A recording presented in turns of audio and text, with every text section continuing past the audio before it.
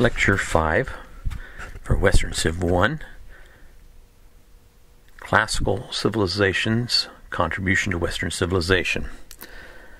As we start out today, we want to be talking about the ancient Greeks and classical civilization, something that comes up time and time again in Greek writing as they moralize sometimes their history, as they make observations about themselves. They were certainly proud of their wit, but at the same time they recognize that a great challenge for many people is pride, what they would call hubris. This is something that we find in the wisdom literature of the Old Testament in the book of Proverbs, as we find that the Proverbs writers also recognized that pride was a serious issue. We find in Proverbs chapter 16, verse 18, is that pride goes before destruction, a haughty spirit before a fall. Better to be lowly in spirit and amongst the oppressed than to share plunder with the proud. He who gives heed to instruction prospers, and blessed is he who trusts in the Lord. There's a lot of people who are puffed up and proud, and in world history we find that happens time and time again. What's interesting to see here amongst the ancient Greeks is their cultural achievements, things for which they're proud, but yet at the same time we find that sometimes in their pride they sowed seeds of their own destruction and are going to come to be supplanted by people that they look down upon, people from up in the hills of the north, hillbillies if you will, the Macedonians. But God would use these people and these city-states that develop back in the time period when the Assyrians are the world power, back in the Levant, back in the time period of the divided monarchy of Israel and Judah. God's working to raise up people that will have their role in time and space. As we think about ourselves, we don't know exactly how all God is working. We know something of His revealed plans, but we want to be ready to be of service in His kingdom in our time and our place, and to be careful not to be puffed up and proud, but rather instead to be humble and to humbly take up the role that we've been assigned, a role of service for God and a role of service to other people. Thinking about the ancient Greeks here in classical Greek civilization, though, we've introduced last time a discussion about the two classic examples of Athens and Sparta, but we want to go on from there to talk about the history of these cities along with their sister cities and the other poleis of Greece, and to look at their challenges in the time period beginning around the year 500 and going up until the time period of 335 when they're supplanted by the Macedonians led by people like Alexander the Great. Classical Greece had a number of challenges. Some of these challenges came from external forces and some were internal. Things like pride that we were talking about here earlier. In their challenges, what we find is that they had, first of all, we've seen already, struggles to get along when there's limited resources, and sometimes that would lead to various problems along the way. But as these city-states develop, what we find is the first major external challenge is that of the Persian invasion. The Persian Empire had spread from over in what is today Iran, across Babylon, down to Egypt, and certainly had the Israelites caught up within its empire. But as we study this period of classical Greece, we'll be particularly dependent upon the writings of historians like Herodotus. Herodotus writes a work on the Persian Wars. His history is sometimes seen to be rather gullible because he accepts all kinds of stories that he's heard along the way and includes them within his account. But some people would call him the father of history. Now, the fact of the matter is that Moses was writing about 1,000 years earlier and writing historical accounts, so perhaps Moses ought to be better recognized as the father of history. But the father of Greek history is seen to be Herodotus, writing particularly his Persian Wars. Now, the Persian Wars just don't talk about the Persian Wars, since the Persian Empire extended over a broad territory. It also tells the history of faraway places like Egypt, as well as Babylon, the area of Mesopotamia, and Persia as well, and their interactions with various people groups. So there's a lot of cultural history and geography that's embedded within the Persian Wars. As we look at the Persian Wars, what we find is that Herodotus helps us to see that the Persians came to aspire to conquer Greece, to move further westward, in part because the Greeks had allied with their fellow Greek-speaking people on the Ionian coast, and in the year 499 had supported the Ionian revolt against Persian rule. The Euboeans and the Athenians particularly sent small contingents of troops and materials to help in this revolt. Now, that revolt in 499 was crushed by the Persians, by Darius, and the Persians, though, come to be aware of these pesky Greek people across the Aegean Sea, and decided that they wanted to control that area. And so, as a result, some years later, Darius would invade. According to Herodotus, Darius had a servant to remind him, "Master, don't forget the Athenians." But Darius' first attempt at invading is frustrated. In 492, as his navy brings invaders, there's a storm off of Mount Athos, and the invasion fleet is capsized, and so the invasion is thwarted. A couple of years later, Darius once again invades. Now it's the year 490 BC. And as the Persians come with their famous warriors and their great resources, there are some Greek city-states that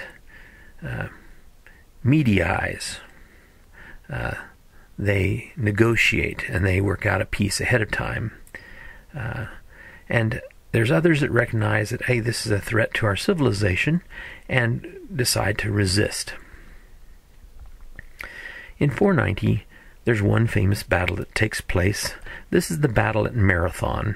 It's a plain not too far east of Athens, about 25 miles east of Athens, where there's a battle that takes place between the hoplites of the Athenians and the Persian invading fleet. Now, the majority of the Persian invading force didn't come to shore that day, but they're met by an Athenian force. Now, the Athenians wanted help, and they sent their runner off to Sparta, but the Spartans were busy having a religious festival, and the omens that they sought didn't come back well, and so they didn't send anybody to support this effort to resist the invading Persians. Remember, these two cities are something of rivals, not just at sports activities, but economically as well. And so, when this battle takes place, the Athenians, with their phalanxes, are able to charge the Persians who are just coming ashore and to win the day. This would be a source of embarrassment to the Spartans, that the Athenians would win a military victory when they thought they were so great at it. But this is a very interesting event that does create some things that continue on for years to come. Now, we've talked about the ancient athletic festivals shared by the Greek city-states. Their long-distance race was never 26 miles long. That's something that's a modern convention that comes about with the invention of the modern Olympics. It's actually the distance between Buckingham Palace and Windsor Castle. That's where we get our 26 miles and fraction for the distance of a marathon. But it was fairly close to the distance between Athens and the plains of Marathon where the battle took place. According to Herodotus, the runner who'd been running back and forth trying to recruit the Spartans had run a very, very long time. But as he came to the plains of Marathon, he's already run extreme distances, but he's given one assignment, and that is to go back and tell the people of Athens not to give up. So supposedly after running a couple 100 miles, he now runs this last 25-mile stretch, and as he comes into the Athenian agora, the marketplace, His dying gasp is the word Nike. Some of you might be wearing a swoosh on some shoes that you're wearing. We might say Nike. The word means victory. So the message that he brought in one word was that we won. Don't give up Athens. And so as a result, when the fleet would come around, the Persian fleet would come around, they wouldn't give up and surrender to the Persians. The response to this was rather interesting, and that certainly the Athenians were proud of their accomplishment in defending themselves against the mighty Persians.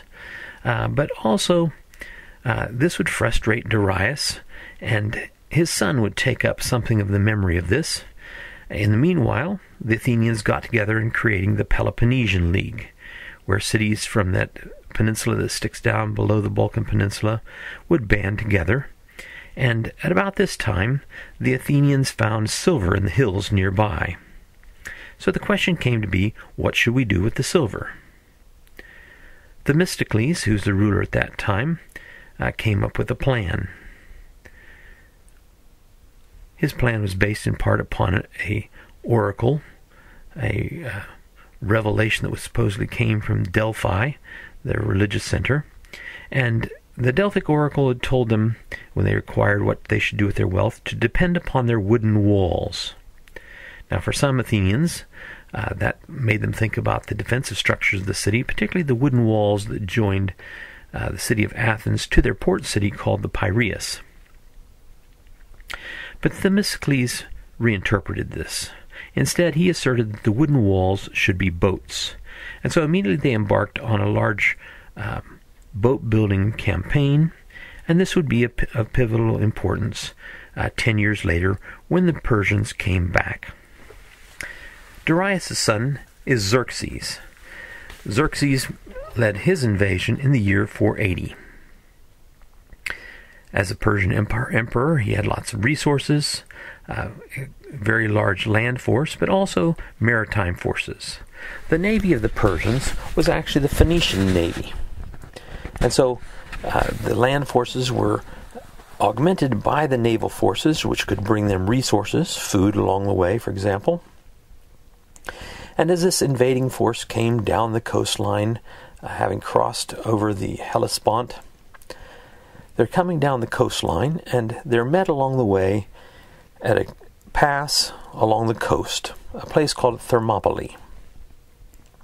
Now, there's actually a dual battle that takes place here. One is the battle at sea. That's called the Battle of Artemisium. And this is where the Athenian ships cut off the supply lines of the Persians to their forces. And so as their land forces come marching along the coast, they come to a place where the mountains come right to the sea, and there's a very narrow pass between the sea and the cliffs above. This is the site of Thermopylae. Now, at this occasion, the Greeks have decided to at least cooperate with each other, and the Spartans, not wanting to be left out of a victory, have sent 300 Spartans to go fight, led by their king Leonidas. At Thermopylae, they're going to wage a battle which holds off the great Persian army. They don't have nearly the number of men, but within the narrow confines of that pass, they're able to withhold the advance of this huge army. Now, if the Navy had been able to do what it would have aspired to do, that is, namely to transport soldiers around this blockage, they would have done so. But the Athenian navy at Artemisium successfully held off the Persian fleet. The result was this large army is ground to a halt, and the Greeks have time to band together and build up their resources. While this battle is going on, they're basically deciding on building an Isthmian wall. That would be a wall across that narrow neck of land that connects the mainland to the Peloponnesus. So they're going to make another defensive stop there, thereby sacrificing the city of Athens.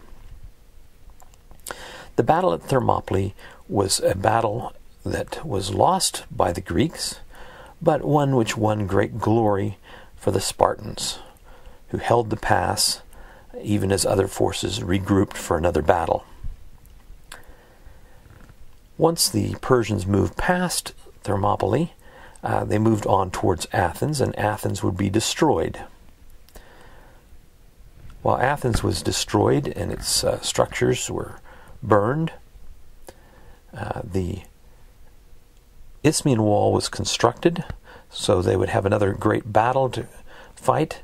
But the Athenian navy was able to lure the Persians' fleet into the Battle of Salamis. Within the narrow waters there, their brand new ships, rowed by 3 ranks of oars, a type of ship known as a trireme, was much more maneuverable, didn't have to depend upon the wind, and as a result would turn very quickly, and using a battering ram attached below the front of their ship, they would punch a hole below the waterline of their enemies and sink those ships.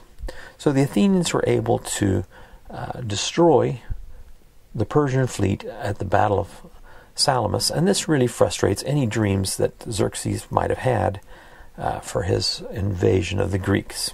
Like his father, he's going to be frustrated. This Xerxes is the same person who's married to Queen Esther, and might provide, his failure here might provide some understanding of the feast that went on, where he's going to eventually move towards deposing Queen Vashti, if you look in the book of Esther. With the campaign of Xerxes frustrated, he's going to leave his brother-in-law, a fellow by the name of Macedonians, to fight on. But without a fleet supporting them, the Persian expeditionary campaign is frustrated, and the Greeks were going to stay banded together and eventually defeat the Persians at the Battle of Plataea. So these little Greek city-states are able to withstand the invasion of the greatest empire that the world had known up to that point in time. In response to this invasion, there are some Greeks that want to rejoice in their victories. Others want to make sure to consolidate this, and so they want to make sure they stop any Persian expansion westward. And as a result, they're going to create something called the Delian League. The Delian League had its headquarters in the island of Delos, a holy island. Each city would give a portion of their gross national product to support this league. Now, it's not that huge a tax as you look at it. You think, oh, we're going to spend 1/60th of our gross national product for mutual defense. And as long as the Persians were seen as a threat, then that league holds tight.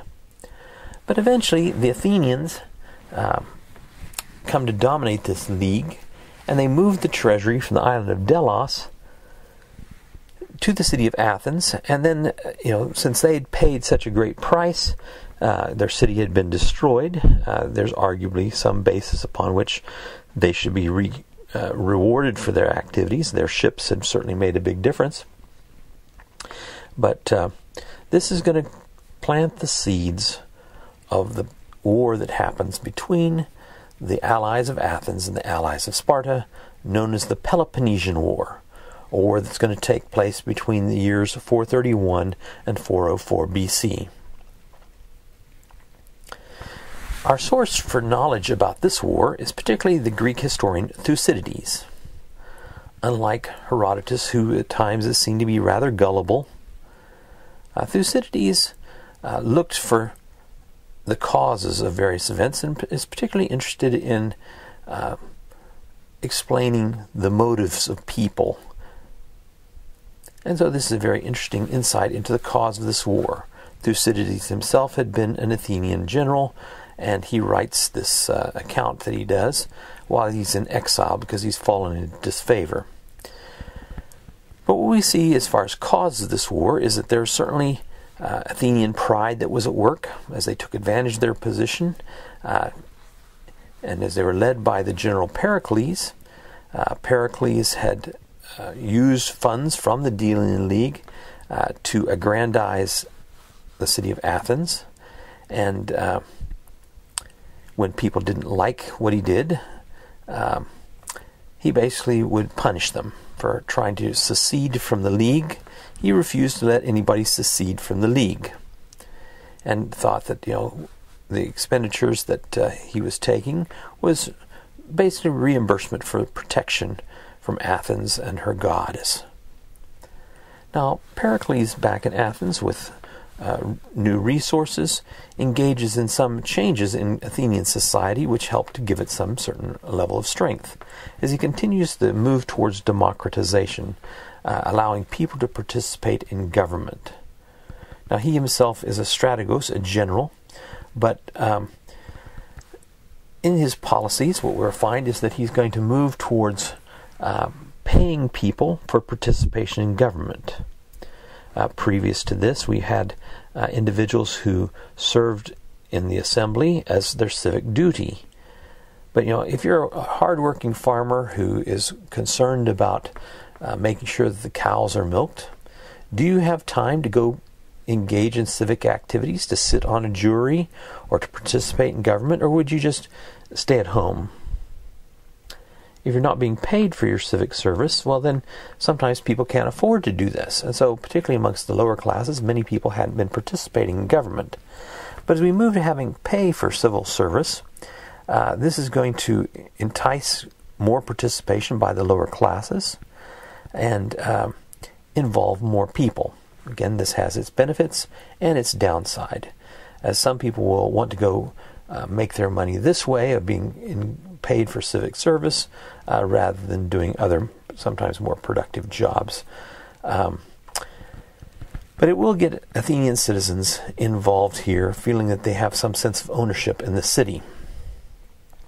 Now, the city at Athens has a number of problems, as there are some allied cities with the Spartans who choose to leave the Delian League. And Athens has, particularly as a rival, the city of Corinth. Corinth was located right there on the isthmus, not far away. And the city of Corinth was a great merchandising city with its 2 ports. And they're very large rivals for the Athenians, for trade and the like. And Corinth had as one of its colonies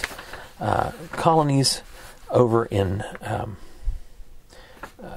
the areas of Magna Graecia and Sicily, and particularly at Syracuse.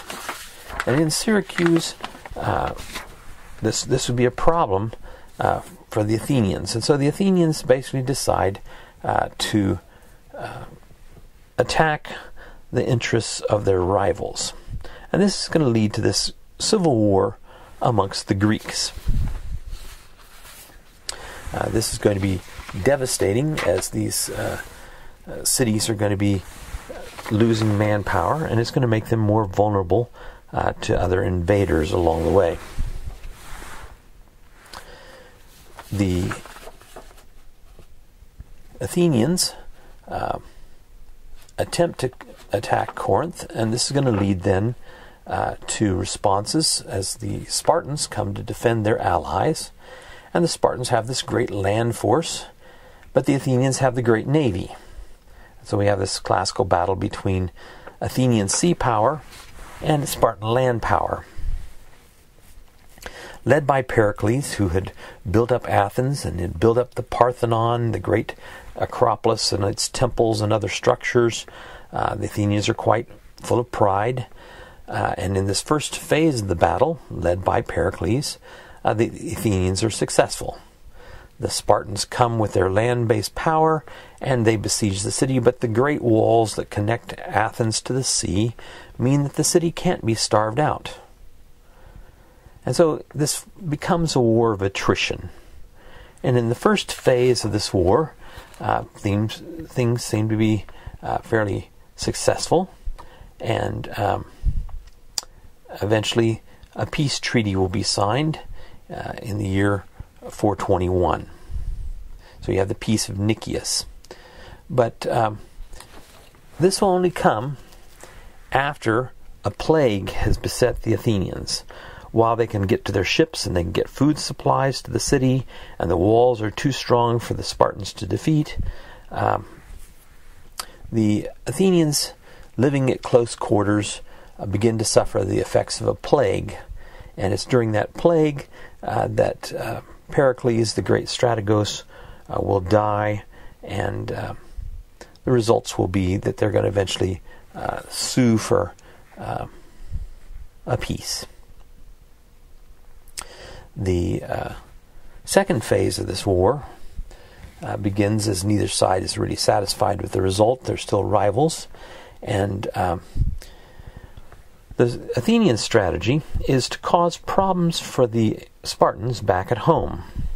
They use their ships and sail around the Peloponnesus to talk to the Macedonians, the Helots, those agro servants that served the Spartans. And so they would foment rebellion amongst the Helots. They'd support their rebellion, and the result would be that the Spartans would have to have their troops retreat home to protect their domestic interests. So this war goes on for a long time, and because the Athenians have superior sea power, they have greater success. But eventually, the Spartans and their allies will build their own sea power, and at the Battle of Aegius Potami in the year 405, the Athenian fleet, which thinks it's invincible, was observed to take a nap every day. And so after they ate their midday meal, they'd take a nap, and while they're napping, the Spartan navy catches them sleeping and defeats them, and then subsequently the city of Athens is subjugated because they no longer have their wooden walls to protect them. They come to be ruled over by a number of despots who rule on behest of the Spartans, and Athens loses its position of prominence. This would seem to project the Spartans into a position of leadership, but there's a lot of rivalries that take place, and what ends up happening is there's a great deal of disunity, and this is going to make the Greeks vulnerable to subsequent invaders, as they're busy fighting amongst themselves, fighting ongoing civil wars and local rivalries. While this is a time period with certainly some political failures, classical Greece has a number of interesting cultural contributions. One of the areas that we see particularly influential in Western civilization is in the area of writing, the Greek language in particular. The Greek language is one that continues to be used in a number of areas. We have a lot of loan words in English, particularly in the area of science. Greek was a highly inflected language, able to express all kinds of shades of meaning, as they would have three voices and use a lot of particles and prepositions and the like. It's a very, very precise language compared to other languages. This is going to mean that their language is able to convey certain ideas more effectively, more precisely, and this will be very important as we're going to find their language is going to be something that's spread widely and is going to be ultimately the language in which the New Testament is written. So the Greek language has a great deal of influence in the development of the language of Western society in Europe, particularly in the area of the sciences. But in the use of language, there were lots of interesting applications, as we find that the Greeks were very interested in poetry, particularly poetry that was sung to the lyre. So you have lyrical poetry. The Greeks were interested in words and word play, and they used rhyme and meter to write poetry.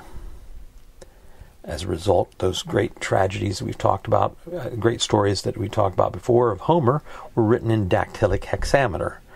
This is a particular rhyme and meter. And this will be something they pass on to subsequent generations in Western society, the idea about what constitutes poetry. Now, if you go to the Old Testament and you look at the wisdom literature of Psalms and Proverbs and Ecclesiastes, what you'll find is that the Hebrews enjoyed wordplay. They liked acrostics, for example. So you find a number of Psalms that have 22 verses, with each verse starting with a different letter of the Hebrew alphabet. But most of the Hebrew wordplay came in the form of parallelism. So you'll find that there's two phrases that come together. You might think of a famous passage from Psalm 119, "Thy word is a lamp to my feet and a light to my path." Essentially, you're saying the same thing two different ways. This is what the Hebrews found to be poetry. But the ancient Greeks used rhyme and meter, and their songs would be songs that would be sung across the ancient world. And so the area of music is something that the Greeks make great contributions, and we see this back in the time period of the Persian Empire, where even though the Greeks are yet to invade the Persian Empire, in the time of Daniel, Greek musical instruments were part of the scene in the book of Daniel. Now, amongst the things they would write was not just music. As I'd indicated before, music had a number of applications. It could be used for martial purposes, to keep groups rowing together on a trireme without getting all the oars tangled together, or phalanxes marching together against their enemies. They need to march in sync, and certainly singing and the rhythm of their music contributed to that. In the area of literary things, using those words, the Greeks would engage in the writing of history. I've alluded to the histories written by Herodotus in his Persian War, and Thucydides in his account of the Peloponnesian War. This is just one of the areas where they're using language. They're interested not just in writing history, though. They're interested in debating things in the assembly, in the ecclesia of Athens, where people are talking about various topics. They are interested in what people have to say. And one thing that they're very famous for is their orations, their speeches, where people would use words in a very articulate manner, choosing their words very carefully. And this is something that they pass on. So you have orators who entertain people through their speech, and there's an appreciation for words amongst the Greeks. A very famous orator that we'll talk about here a bit later will be Demosthenes, a fellow who overcame a speech impediment, allegedly by putting pebbles in his mouth and going to the coast and projecting his voice over the wind and the waves. He grew to be a famous orator who would warn the Greeks against the coming of the Macedonians. But even though you might have good words sometimes, it doesn't mean that everybody's always going to be listening and responding appropriately. There are a number of areas of classical Greek cultural contributions beyond the use of words. Certainly in the area of arts, there's a lot of three-dimensional art that they create. Again, moving from music into the area of physical arts, what we find is they made some things better than they needed to be in order to function. And so we find that they would decorate their ceramics. This would be a major export that they'd have, but on their ceramics we find that they engaged in painting. We have red and black figure wares that show us insights into their society and their beliefs, their values, and other areas that they would engage in artwork would be, for example, in the area of sculpture. The early Greek sculptures, particularly focused on the ideal form of a physical young man. It looks very much Egyptian in its nature, with a very frontal young man who typically has his left foot forward. It looks very much like Egyptian artwork. But eventually what we're going to find is they move towards a variety of themes and more naturalistic artwork, rather than just showing idealized individuals. And their sculpture will be copied by the Romans and continues to be copied in many ways to this day. Some very famous sculptures might include the sculptor Myron. Perhaps sometimes you might have seen a rendition of his discus thrower, with this man engaged in the process of throwing the discus in an athletic event. Another famous sculpture would be that of the Athena, produced by Phidias in Athens. There are many Greek sculptures of antiquity that are preserved today in Roman copies. The Romans are going to copy much of this, and they're going to learn a lot from these sculptures amongst the Greeks. As far as cultural contributions go, the Greeks also contribute some architectural items. Certainly they made grand civic structures. Now that had happened amongst earlier people. We've talked about the Mesopotamians and ziggurats, or the Egyptians and their temples and their pyramids. The Greeks built agora. This would be marketplaces. They built temples. They built defensive structures and theaters. When they built temples, there's a fairly standard sort of design with a cella. This would be a chamber for a cult statue, and surrounding that would be a peristyle, columns that would surround the cella. And perhaps the most famous of these temples would be the Temple of Athena Parthenos, the deity that was the patron deity of Athens, the virgin goddess Athena, the goddess of wisdom, in her temple known as the Parthenon. The Parthenon was a magnificent structure on top of the Acropolis, which could be seen from far away. That structure used Doric entablature, and in its pediment that would be the triangular area at the front and the back of the temple. There was a frieze of sculptures that went around the statue, talking about the origins of Athena. Today, if you want to see that, you'd have to go to the British Museum in something called the Elgin Marbles. There's ongoing debate about whether those should be repatriated to Greece, but the world's been able to see those things, and they've been preserved in Athens. In the British Museum, as they were taken away from Athens. There are many other temples that were built and that can be found in various locations. There seem to be some standard elements to them, as I mentioned, the cella for the cult statue and the surrounding colonnade that goes around these places. But as you look closely, you'll find that some have different style columns than others. Amongst the earlier Greeks, there's two basic styles. The boldest might be seen as being the Doric entablature. This has very sturdy columns that are sometimes fluted, that come to rather simple capitals on top.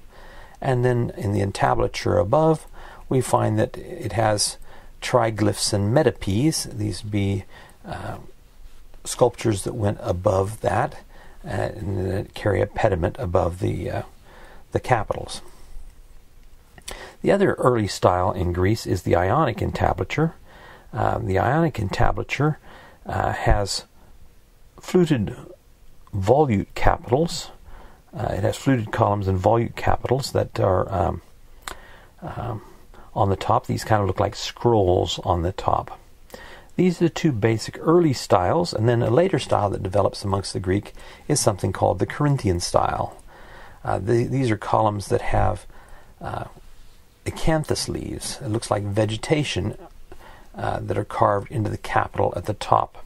It's a much more ornate style, would have been more expensive to build. But these are the three basic architectural styles that are used as they would put up these columns to hold up roofs. Now, people have used columns prior to this. Certainly the Minoans used columns.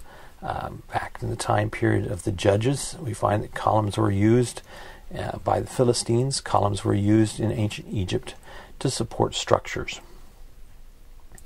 But columns basically have lintels that go across the top of them, and they support the roof above. But these styles are something that still persists today. When people build monumental structures, oftentimes they'll emulate Greek architectural orders, and you'll find these preserved in federal buildings here in the United States. If you go look at the Supreme Court or other structures in Washington, D.C., you'll find this to be a common feature where we've preserved this type of architectural element that comes from classical Greece. As we move to think about other areas of Greek cultural contributions, they've also contributed in the area of politics, where we have participatory government, we have courts, we organize people into various groups which would be representative. We're going to find a lot of these ideas from the Greek city-states are going to be passed on to other people, like the Romans, and we're going to get a great deal of our political baggage in Western society from Greek and Roman origins. Sometimes Greek ideas that are translated by the Romans and then passed on into Western society in Europe. As we think about the ancient Greeks, their cultural contributions to Western society, something of an area where it's very important is an area of philosophy. Amongst the ancient Greeks, we're going to find that some of them are going to be unhappy with the gods. Again, religion pervades their society, but there's a growing frustration that they have with their gods, and eventually something of a decline as we come to our next period of Greek history. That would be the Hellenistic period. We're going to find that there's a decline in devotion to the gods that takes place. All the stories of Homer and Hesiod are going to prove to be a bit of frustration. These gods are capricious and nasty, just like fallen people, and sometimes they fail. They're certainly not faithful to each other or to mankind. But amongst the Greeks, who are very, very superstitious in many ways, the Greeks are going to have something of a quest for understanding. And one of the contributions they bring to Western society is the area of philosophy. They were lovers of wisdom. They were in a quest to understand the world in which they lived, a quest to find order in earthly phenomenon around them. And so they sought explanations. They wanted to make sense out of the world. In Greek philosophy, we find that the earliest period of philosophy is known as that of being pre-Socratic. The pre-Socratic philosophers are something of natural philosophers who sought to understand the world in which they lived. Why is it that things are the way they are? The most famous of these early pre-Socratic philosophers is the philosopher Thales. Thales was a person who established the idea that thinking was valuable. In observing that there was an abundant harvest taking place, Thales wanted to prove that thinking could be profitable. And so instead of going out and buying up land and olive groves, or grape groves, he instead bought up grape presses. And so when the wine harvest came, he made money on turning the grape juice into wine. And he proved that thinking could be profitable. But as Thales looked at the world and discussed the world and sought to understand it, he was interested in where things came from and what the essential stuff was of the world. And his argument was that water was the basis of everything. Other philosophers would rival his idea. So we have Anaximenes, who would argue that air was most important, or Heraclitus would argue that fire was most important. So they're trying to explain where things came from. Now, as we move a little bit later, what we're going to find is that in discussing the nature of the world, Democritus is going to argue the world is made up of tiny little undividable particles. They're just shaped, they're configured differently as you have different types of material. But he's going to build the idea of the atom. It's something that's not able to be broken. And the idea of the atom, again, the A coming out of Greek is oftentimes a negation in English.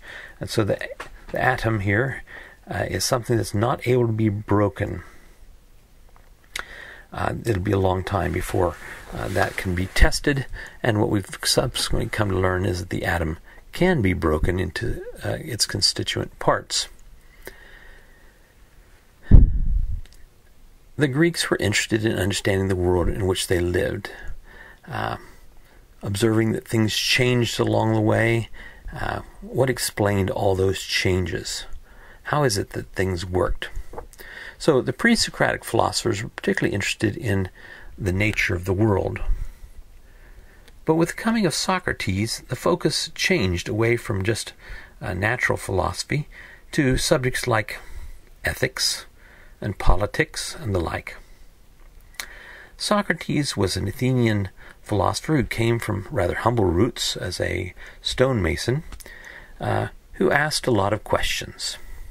And his questions would eventually get him in trouble. And they give a name to his method, the Socratic method, of just always asking questions. Socrates got himself in trouble, and as a result would eventually die because of his asking too many questions and annoying too many people, promoting young people to ask a whole lot of questions and to question things in society. He would be accused of atheism and the corruption of youth, and as a result be condemned to death. We know about Socrates primarily through his student Plato. Plato records a great deal of what he attributes to his teacher Socrates. Socrates, a person living in the aftermath here of the wars with the Spartans, asks lots of questions and annoyed a lot of people along the way. He's quite a prideful person in many ways, and this is going to get him to be in trouble. But he believed that people could know truth. Again, others had given up on this. Other philosophers later on will give up on the idea that there is such a thing as truth, or that truth is knowable. But Socrates believed that you could know the truth, and he asked questions in his desire to find out the truth. As I said, we know much of what we know about Socrates through his student Plato. Plato is another philosopher who follows Socrates after his suicide at the orders of the court. Socrates could have left, but he decided to take his sentence, and so he drank the cup of poison and died. Subsequent philosophers would debate how wise that was, and certainly Plato thought that the Athenians had lost a great mind as a result. Plato established a school called the Academy near a gymnasium there in Athens, and there he taught his disciples. Rather than walking around as Socrates, he had a place where he would meet, and he talked about a variety of things, again, oftentimes reflecting on the teachings of his teacher, Socrates. Plato is perhaps most famous for his political philosophy, as he talked about the nature of society and governments and politics, and he produced two great works, the Republic and the Laws. And what we find is that Plato was not so much a champion of democracy. He had seen democracy had failed in Athens, where people oftentimes supported demagogues, people who told them, politicians who told them what they wanted to hear, rather than what was necessarily true. And so he thought the ideal society would be one that would be ruled over by philosopher kings, so that these thinkers would be the leaders of society, and that other people would benefit by their erudite rule. The Academy of Plato would continue on long after his death, so he established actually a school of thought in Athens that would continue for some time. In his writings, we find that he again uses Socrates as a foil oftentimes, but he's going to discuss a variety of topics, as we've already mentioned, practical topics like governance, but also questions of ethics. Now, the school that Plato established would be one that would train the philosopher Aristotle, and Aristotle, while a brilliant student, would not necessarily follow the teachings of Plato, his instructor, and he would create a rival school, the Lyceum, where he would talk about a variety of topics, like Plato, his instructor, and we're going to find that a lot of what he had to say would be very influential, as he's a very shrewd thinker, looking at the material around him with impeccable logic, and trying to systematize knowledge on the topics that he addressed, whether it was politics or ethics or rhetoric. He sought to explain why things were the way that they were. And in doing so, he follows other traditions. Now, the Greeks had some great traditions that came amongst these pre-Socratic philosophers that have important implications, particularly in the area of mathematics.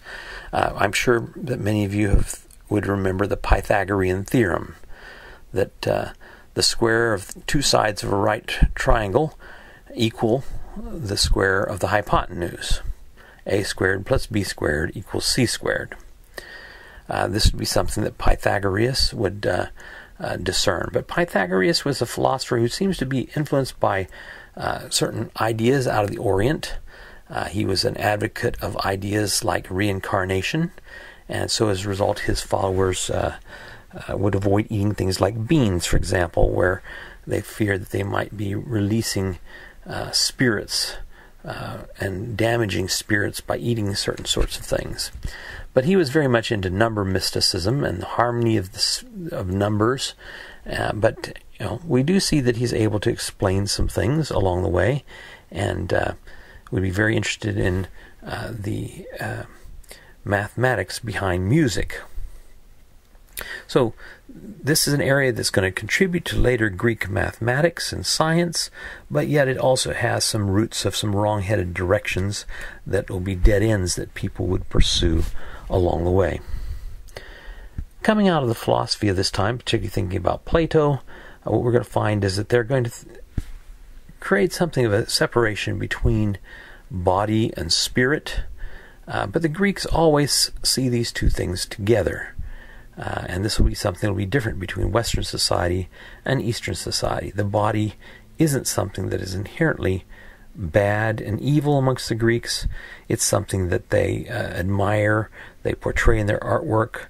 They're interested in the activities of people.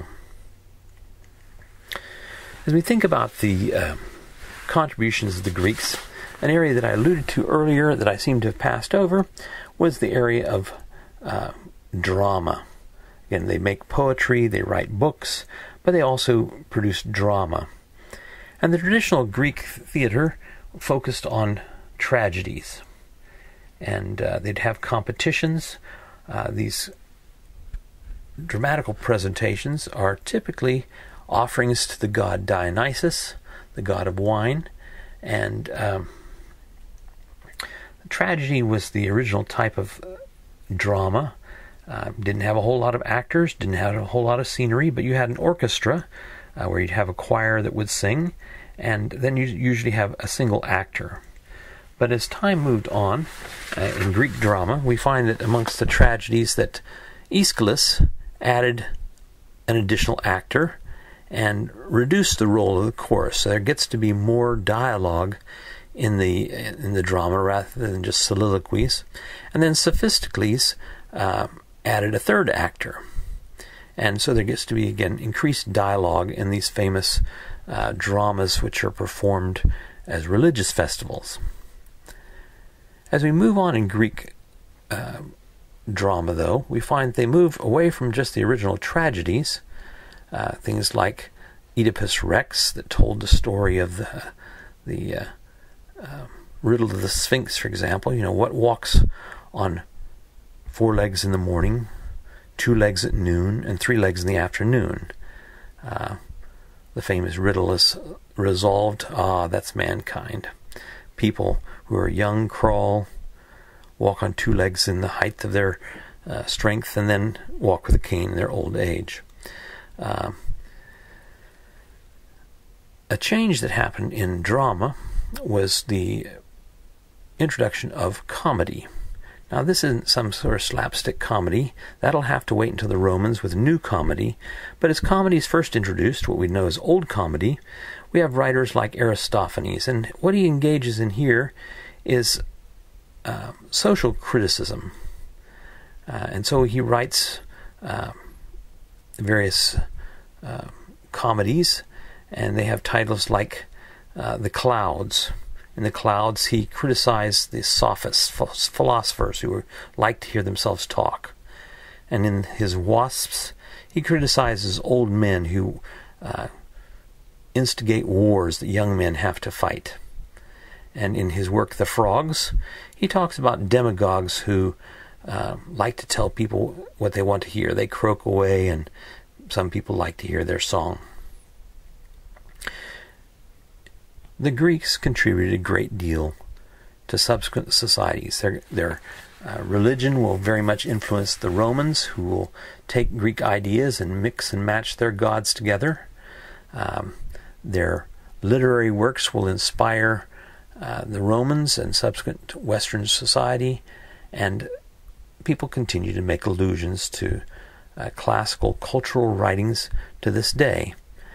Their language is certainly important in Western civilization, and in our civic structures we find that there's a lot of Greek models that are perpetuated in Western civilization today. So it's interesting to think about how society develops and builds upon those people who've gone before.